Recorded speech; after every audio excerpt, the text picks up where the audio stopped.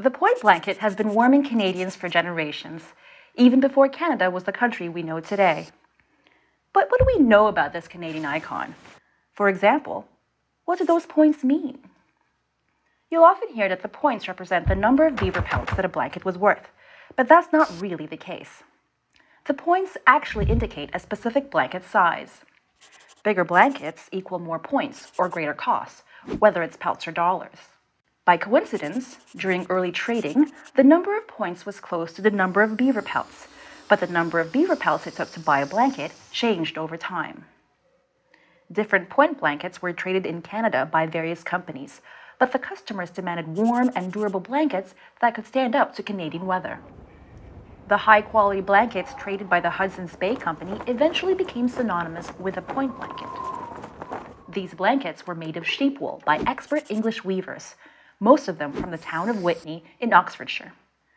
In the 19th century, manufacturing was relocated to Yorkshire, in and around the city of Leeds. Blanket making was no easy task.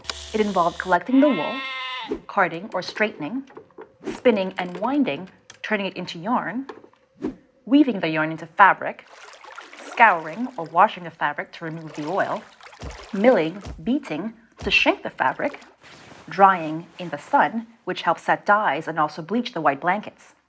The fabric was stretched on tenters using hooks, which is where the term on tenterhooks comes from, meaning to be tense or anxious.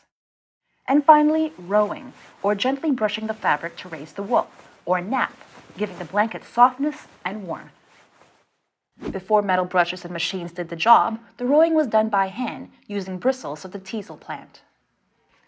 North American First Nations made woven fabric from plant fibers such as nettle and fireweed, as well as animal hair. The sheep wool point blankets were lighter and provided greater warmth, which made them highly desirable and valuable.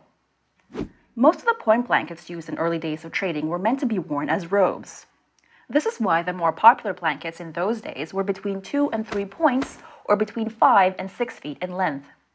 These would have been too short for sleeping, but perfect for wearing as a robe.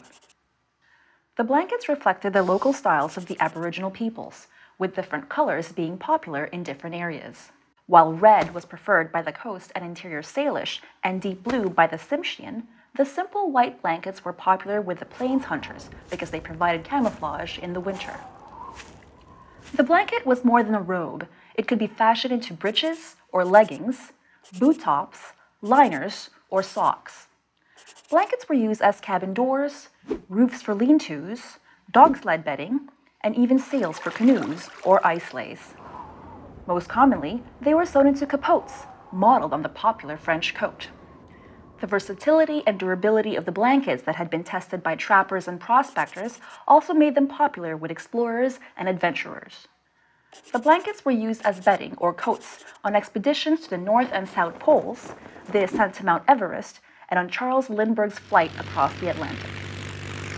As time went on, the blankets became more commonly used as bedding. Today, the once popular 2 and 3 point blankets are no longer sold by HBC. They have been replaced by blankets that match modern mattress sizes. From their use in the great outdoors to today's homes, the point blankets represent hundreds of years of warm memories. HBC Point Blanket, over 200 years of warm memories.